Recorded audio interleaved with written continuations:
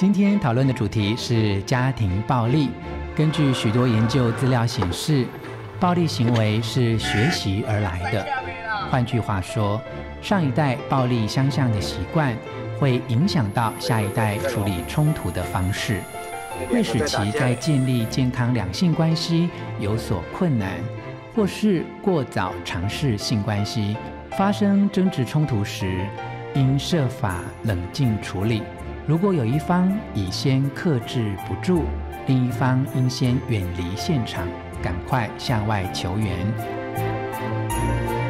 不只是我们都拥有改写故事的能力，也还有许多故事正在发生。